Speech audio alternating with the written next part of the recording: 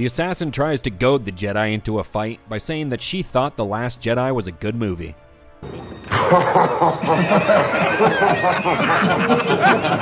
The girl eventually returns to her room where she finds the Jedi Knight polishing his lightsaber, if you know what I mean. She learns of Master Trinity's death and that she's a suspect when the bartender busts in and says, "That's her! That's the idiot that liked The Last Jedi! And she killed someone." He and his Padawan set out to track Osha down, and they catch Yord force choking the chicken again. She comes to attack this Jedi Master, but she needs him to make the first move, so she tries really hard to get him to flinch. The deed gets interrupted when another Jedi comes around to sniff Master Torben while he's deep in meditation, but he instead smells something funky going on. May meets with this apothecary and asks for help making a poison, but he whips up some Mountain Dew instead. And she easily talks the Jedi Master into liquid seppuku, brought to you by Mountain Dew. She gets frisky with this thorny woman who tells her exactly how she likes it. A firm hand is required. And Osha branches off to talk to a Wookiee because after spending her whole life with that village of idiots, even a grunting rug sounds like a genius. A bunch of Jedi in cheap makeup watch a replay of May's fighting and break it down like it's Sports Center. In the hall, Master Squid mentions how ironic it is that Master Time Waster is talking shit after the mess she left in the bathroom last week, and everyone overhears it. They put aside their crappy argument and come up with a plan to lure May out with a trap, using Osha as bait. Sounds like a job for Master Bader. They dress Osha in a space trash bag befitting of her station, and Master Baitor makes a public apology after he was caught feeding the geese in the Jedi Temple courtyard yesterday. Osha is checking her breasts for lumps, and an overgrown gopher who's leering at her says, "Nice!" Master Baitor tells May that this trash bag really suits her, and Master Soul thinks he hears the Wookiee Jedi Kelnaka in the distance.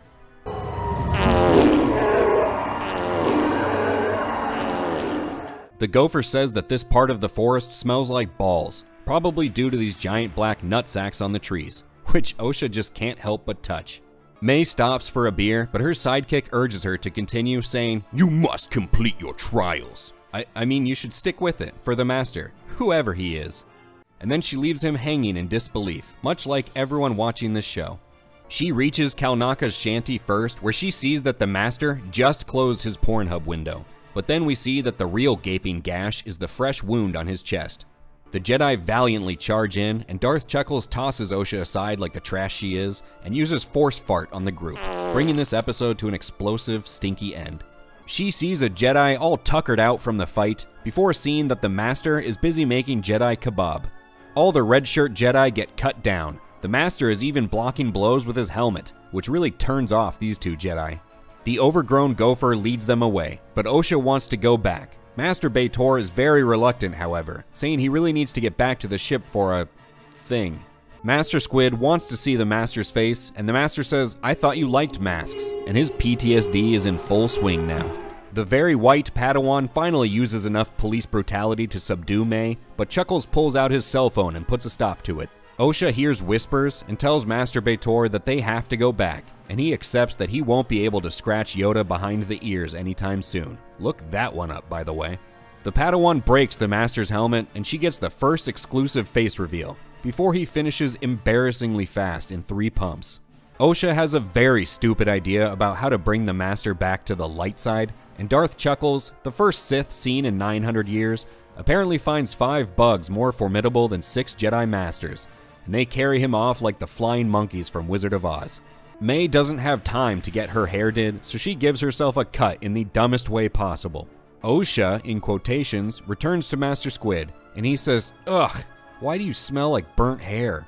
May looks around the ship while the gopher inhales her sweet stench. He steps out of the water, brandishing a small lightsaber of his own, and he has to tell Osha, "My eyes are up here." We learn that Kamir used to be a Jedi a really long time ago, and Osha brags about how strong Master Squid is, and he responds by saying that you're easily twice as strong as Squid, because you're a woman, and you're black. He tells her that if she wants to leave, she just has to swim out to that ship, but he immediately adds that he doesn't mean to assume that she can or can't swim. He knows it's complicated and there's socioeconomic factors, and he should probably just stop talking. May is checking on the ship when the gopher rushes in to hump her leg, before the droid Haktua's in her eye.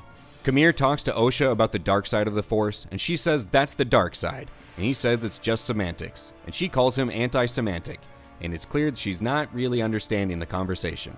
The Jedi, much like Leslye Headland, turn to Harvey Weinstein for guidance before they set off into the Forbidden Forest. The rescue team finds the Padawan and Master B'Etor, who's stiffer than ever before. Kelnaka is metal detecting because that's what you do when you're 200 years old. He's just missing some white New Balance shoes. Trinity tries to talk to Master Squid about her Padawan, but she can tell that he needs to fart before they can talk, so she encourages him to let it out. There you go. That's a big boy. Squid hops on his CGI 9000 and finds the mystical frozen urine tree. Master Squid looks in on the witch's teachings and catches them worshipping this planet's butthole. She fails the test so spectacularly that Trinity is forced to ask May if she's special. I don't know. Mama said... Mama says that. Mama says... Mama say that. Thank you for explaining that to me. Torben gets jacked up by the thought that these girls are his ticket home and screams, "It's Torben time!" While the witches prepare for battle, May starts a fire and just stares at it, calling for her mom. But with two moms, each has plausible deniability, so neither come to help her. Master Trinity gets uploaded into the Matrix and says, "I'm not touching you, I'm not touching you." Osha wakes up and asks what happened, and Squid says, "Remember your sister?" She's dead! Gone forever! Died a horrible, painful death! Gone, gone, gone! This sends the ship careening through Brendok's rings. May also loses control, not from any collision, but because the escape ship is made by Boeing. But then, out of nowhere, Kamir asks Osha to prom. No. He says, "That's fine. I'll just ask your sister. She looks the same." Master Time Waster is on the phone verbally abusing a Chinese spam caller when Stringbean tells her that Master Squid has been located on Brendok. Osha wrongly assumes that Kamir is Asian and locks him out of the flying controls as they arrive on the planet. Master Squid gets tired of looking for May and devises an evil plan to draw her out. So he screams the N-word, but Darth Chuckles is right behind him, saying, "I heard what you said." Chuckles throws the sabers at Squid, but Squid says, "I do not consent," as he pushes away all three, knocking down Kamir, who gets up saying, Let me get my shoes. Let me get my shoes, sir. Osha finds May in their old room, and May says, "Oh shit," and her sister says, "No, it's Osha." But Kamir awkwardly interrupts this moment by asking May to prom. No. Her fresh dark side nail polish gets all over the saber's crystal, and Squid forgives her as she says, "Witness the power of the fart side," squeezing out his last fart. Chuckles picks another bad time to try and ask Osha to prom again, and she says no means no, as her mood ring lightsaber tells us it might be her time of the month. The Jedi arrive and arrest May for being a minority in public, and she's brought to Coruscant to meet with Master Time Waster. The senator from Baltimore says, "See? The Jedi are the reason everything's so corrupt around here," and all the politicians covered in gold and silk nod in agreement. Kamir shuffles closer to Osha and gives her lightsaber a reach around, then they hold hands as Kamir promises to teach her how to swim.